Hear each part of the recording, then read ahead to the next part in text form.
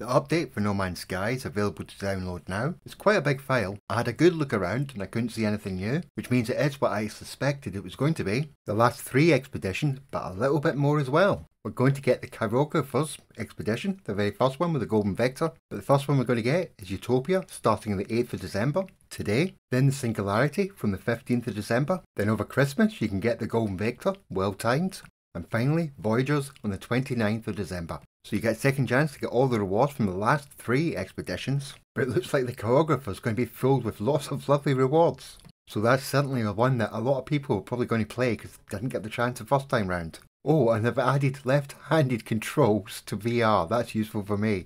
If you haven't run an expedition before, this is how you start one. When you load into the game and you got your save files, go down to a new game, and to activate the community expedition, go to the top right and click on that. It's grayed out for now, but when they start, that'll be available like the rest of them. If you're time sensitive and you're not sure what expedition to run, I've done my top 10 of the last 3 expeditions, so you got a bit of idea which rewards you want to go and get. But as it's a Redux, it'll be a lot easier than they were when they were originally run. And they do have a playlist of all the previous expedition tutorials, but I will be rerunning them, and if there's any changes, I'll make tutorials to help you out. But I'm sure some of these will still be useful. And the great thing about the Redux expeditions is I've usually ironed out all of the bugs.